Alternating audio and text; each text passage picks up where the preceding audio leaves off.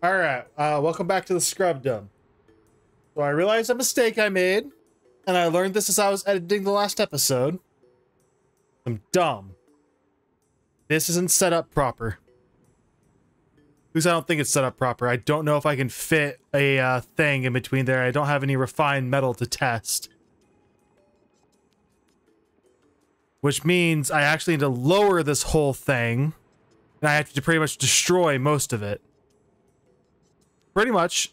This top section is fine because it has the space in between, so I could fit in a auto sweeper, which once I get that fit in, it'll take care of all the coal for me because I'm going to be busting the coal down from over here. But I still have to wait for all this water to get moved out, which is why it's being bussed over here. But I also have all this water dripping down. It's a very long process. So I have to completely redo this room. So I'm gonna... So this is what it should more look like. That gap in between is gonna let the auto sweeper come through, which is just gonna make it so the duplicates never actually have to come down here. So they never have to worry about the carbon dioxide. And unfortunately, I need to get this set up quickly because I have these larva eggs up here, which are already at 22% incubation. And I want them down here where it's warm. Yeah, like right in there where it's sitting about 93 degrees. It's time. Oh, I mean, it's almost time. It's time to start getting ready to break into the slime biome. We are tackling slime today. So the biggest thing about slime is it just takes forever to actually get through. Slime lung isn't the biggest deal. It just takes a while. What are these ones made out of? These are... Oh, they're made out of sandstone? Oh, I should have made them out of different material. Sandstone's good, but it only ups the decor. I needed granite.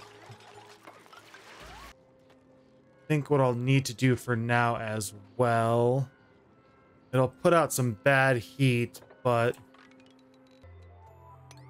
Go ahead and dig that out. Plus there's mercroot in there. Surprised at how well I'm surviving off of mealwood. There's also all the slime up here. That's right, I forgot about the cool steam vent. I'm gonna learn how to tackle you in, well, not this episode, but soon. Also, I know it says it's a cool steam vent, but that thing's radiating at 210 degrees. The oxygen is over 100, sitting somewhere close to 150 to 160. Oof, that's gonna be fun to deal with. Also, I'm still only currently operating off this single algae diffuser, which is making it very difficult down here. I think I'll put a carbon skimmer down here as well, so... I only need a little... I only need a little bit in the carbon skimmer, but the other thing I'm going to need down there, and I know I'm going to need it, are some jumbo batteries. This is just a temporary thing. It'll get removed eventually, so I'm going to connect it up like that. But I have to let that get connected up. Luckily, there's a lot of copper right there, and there's a lot of copper down there, but I am using a lot of copper. At least there's a lot of gold in there. I can tap into this iron at some point, which will... Well, the iron need, we'll see how well it actually solves the rest of my needs. Well, it probably won't solve anything, but I'm hoping it does. I'm gonna... There we go. I know you don't have an output yet. Because I have to be... I'm going to slow him down because I have to be kind of quick on this. Because it doesn't need a lot.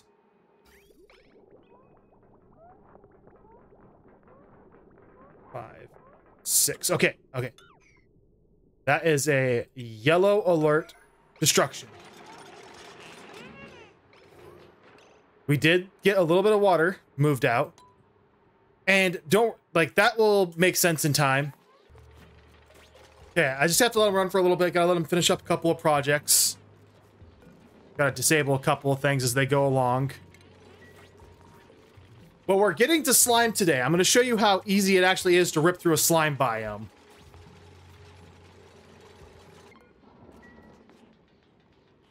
Okay, so the power room is effectively now complete, except for putting the airflow tiles here, and I'm fairly certain this will let me work with 3 slicksters. How's the... Okay, yeah. So, the point of this little system here Because this will take any carbon dioxide. It takes water, but if you put it next to a water sieve, it has an infinite source of water. Because of it, it takes carbon dioxide that passes by it, sucks it up, and turns it into fresh air, which is why this area in here is slowly becoming better and better air. Eventually you can use, like, it's a temporary thing. I'm going to get rid of it eventually. And if you get to the point where all the water gets into the water sieve, you get nothing but clean water back. It's a process, but it's good to have. But now we're into the slime. And mostly what I need to focus on is getting down under here. Way down. Oh, there's salt water down there. And there's hydrogen in there. I'm going to have to deal with that hydrogen. I'm just going to cap it. I'm just going to cap it like I usually do. So, the big thing to deal with polluted oxygen, deodorizers. I'm putting these two right here. These are the most important ones. Because as the polluted oxygen rises, they'll suck it up. They take sand and they'll emit clay. I am planning on putting like a airlock here. I'll have to put a brick there too. So, manual airlock. There's the O button for rotate. And a tile there. And then I'm also just going to block this side off for now. Eventually this block will come down. Because I'm going to rip through all that as well. You know what? This will all eventually come down anyway, but... And then that will be the edge of my base for now. But what I'm going to do is I'm going to rip through all this. I'm going to get a whole bunch of deodorizers down. And then you just got to let it sit. That's the worst part, is you just have to let it sit. But you also can't set it up the way that I usually like to, where I have these 4 spaces in between. Deodorizers will only hit the 3 spaces above them. So you have to set it up as 3 spaces. They also can't sit on ladders, which really sucks. But once that manual airlock is built, I'm just going to destroy my way down as far down to like, yeah, like here. It's time to tackle the slime. I've already set up quite a bit. And normally I don't let everyone go down. Normally I keep someone set aside just because. Because I just want to blow up that hydrogen as soon as I get down there.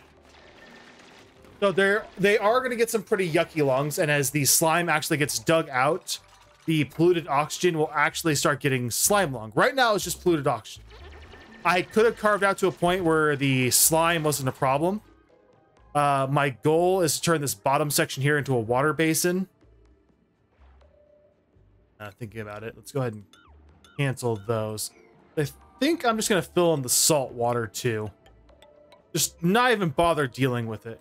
We do have a couple of idle dupes just because you have to wait for supplies to come down, because I want to make sure these get built first.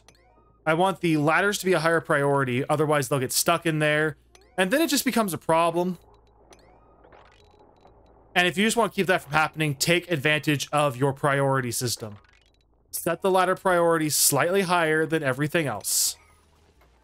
I also realized I need to put down another ladder right there. This will make it so they build the ladders first so they don't get stuck. See, like, right there. Right there. See, they got pseudo stuck. See, now he's pseudo stuck. So now I have to, like, priority 7 all of that so they all focus on getting that built. Otherwise, he's gonna drown. Turner, get out of there. Turner. Oh, Turner got out, but now we got 2 more people stuck down in there. Oh, Turner, you stupid idiot. I know I'm the one that told you to do that, but you're still an idiot. Pretty sure we've harvested some slime. So yeah, now you're starting to see slime lung get up in here. Slime lung can only exist in polluted oxygen, which is why I have those there. But then just because I'm gonna start getting a whole bunch of deodorizers spammed around, which means running all kinds of wiring down. Oh, This is a big slime biome. I thought I was just going to stretch out this way with all that sedimentary rock. Oh, that reminds me, I have sedimentary rock now.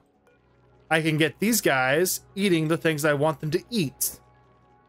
Sedimentary rock, copy settings, because I want these guys to become stone hatches. Stone hatches are really good.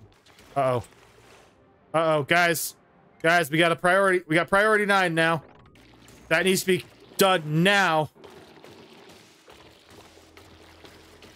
We can't lose Lyra. Lyra? Okay, thank God. Oof. Wait, so they just have to do that for a while. I'll see you in a couple of cycles. All right, so it's been going for a little bit now, and they're starting to get this brace set up. I have everything in there ripped out, and they're starting to get the deodorizers down. They're starting to connect the power. Literally, once that's set up, you're done there. Move on to another project. Why do I keep looking at this screen? My camera's right here. Why am I still making this mistake? You could rip through all this at the same time if you want to. I'm just not bothering to. Normally, I double airlock this, but since I'm also so close to the power section, since I want to try to get this set up, but I don't know if I'm going to get to because they're at 64%. I might just have to kill them for meat. But the next thing I want to work on after getting this all torn out and taken care of is I want to get the rest of these stables set up, which is pretty easy overall, especially since I'll get to rip through some more stuff. I need to set up a basin here as well, though, just because there's all this other stuff around me.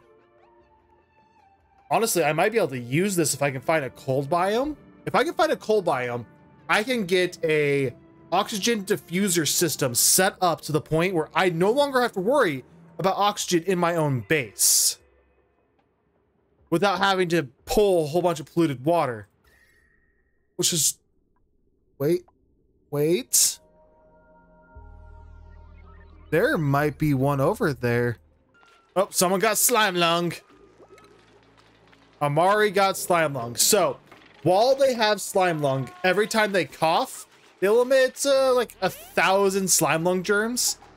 But again, it can't exist in clean oxygen, so in time, it'll just go away. Like, yeah, see, 1,000 slime lung germs. We have some moving up, but honestly, it won't make it very far. Like, even here, you're noticing we're getting like 10 to 20 slime lung germs at a time.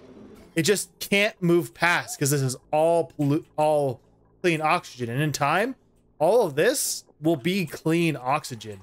Like, you're starting to see it happen in here.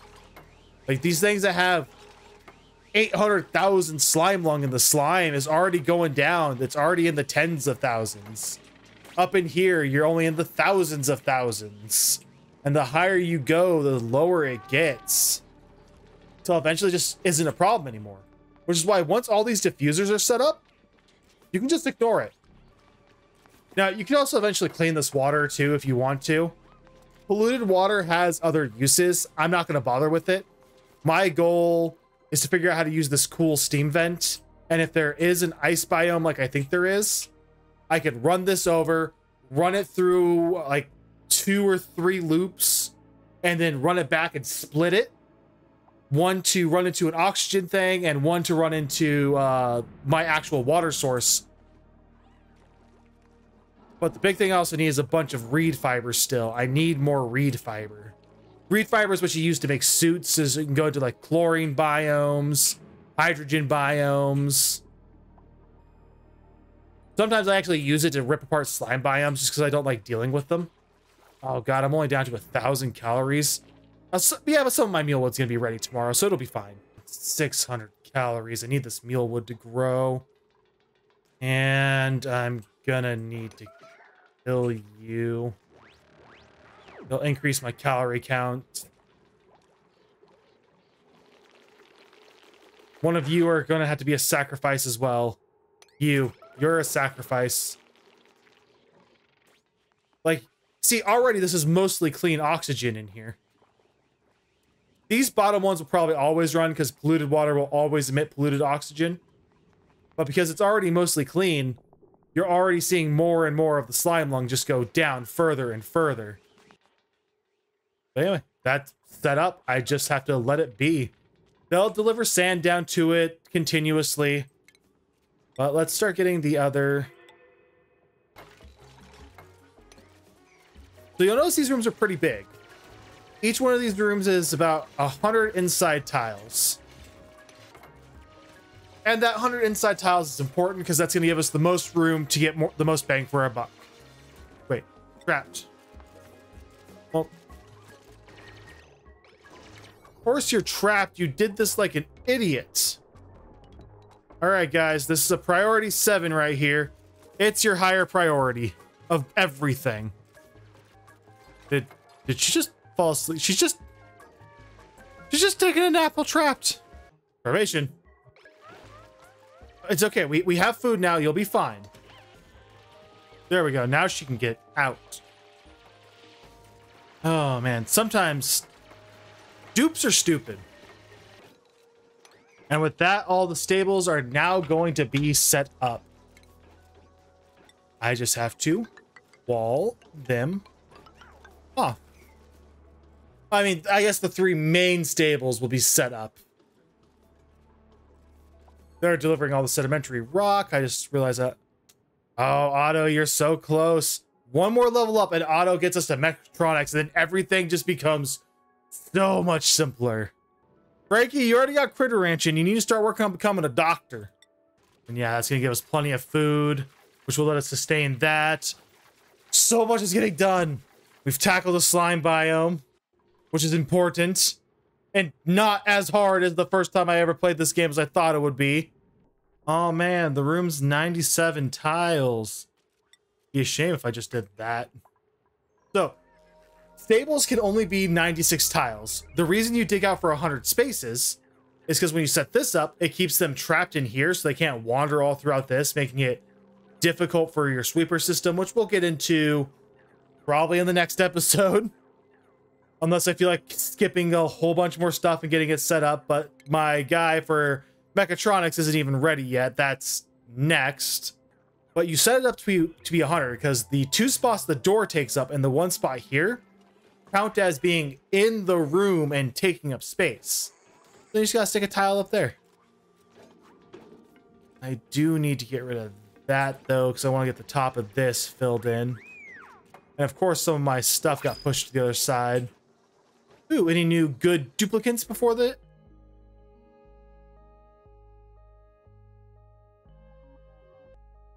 I'm gonna take them.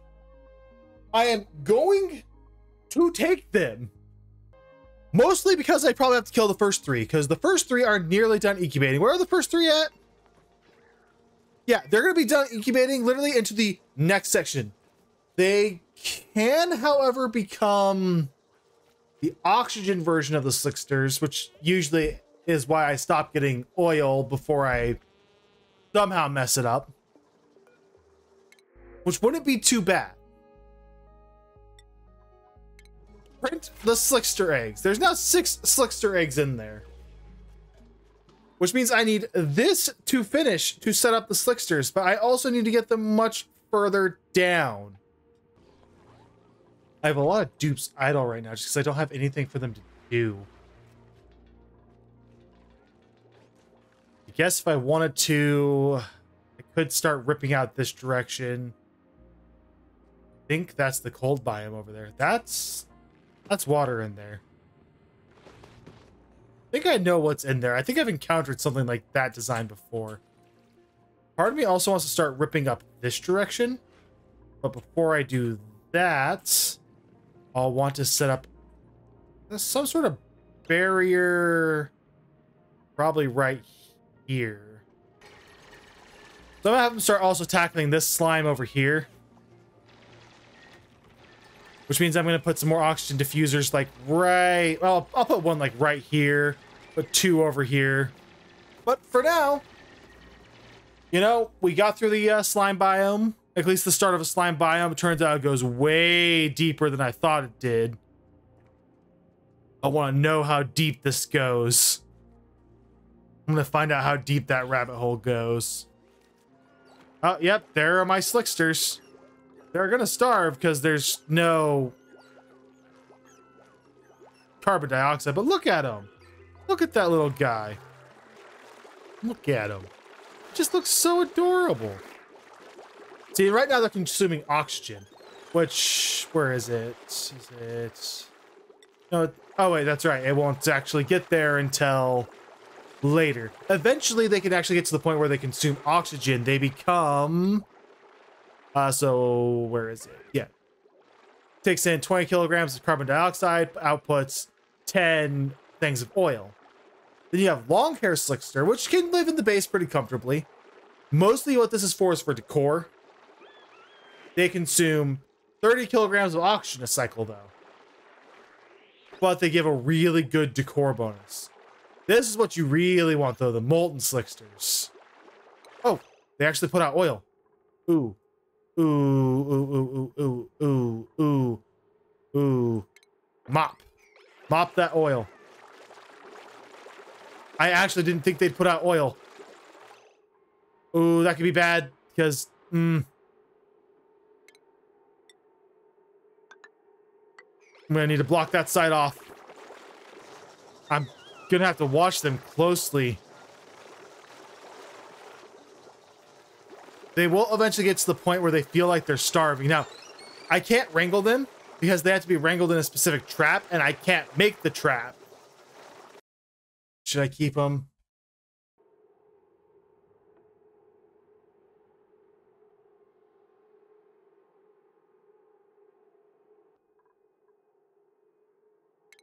All right, so in the next episode, we're gonna get that slickster cage set up. We're gonna get it pretty low for a while.